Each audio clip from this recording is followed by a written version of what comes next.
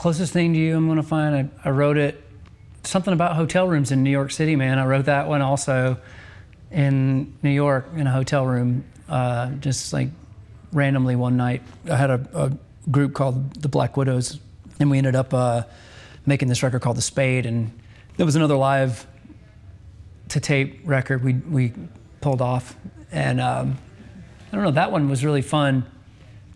That whole record was fun, but that was like, you know, having my guy Chris Unk from the Black Widows on lap steel. I think it was on, he was on pedal on one side of the room, and Fran Capitanelli on the other side with his B-bender telly, and Jake with his hollow body Hagstrom bass, and Patrick Keeler on his I think it was on My Ludwigs or something. And I was in the control room actually cutting the vocal and acoustic myself because I didn't have another room to go into for separation.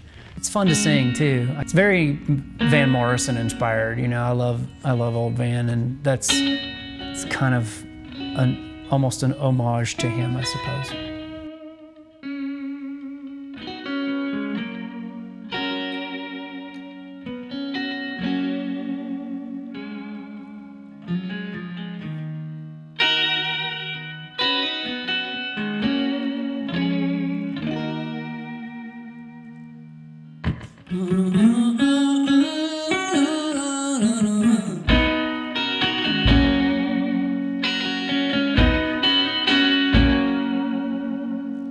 California girls, they have a way, moving their mouths just a certain way, saying things that always seem so right.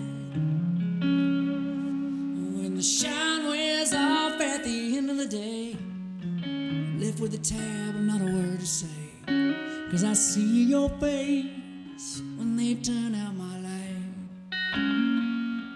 So I keep another night by this fire and drink some wine. It's the closest thing to you I'm gonna find.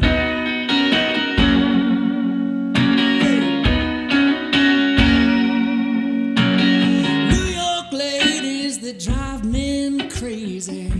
I can't keep up, I'm from the South and lazy. This town stays open too late for these old bones. Maybe it's because it's got too many faces, crammed like fishes in compact places. Is this why all of them seem desperate and alone? Yeah. So I pick back up the cigarettes, but only for the night, 'cause it's the closest thing to you I'm gonna find.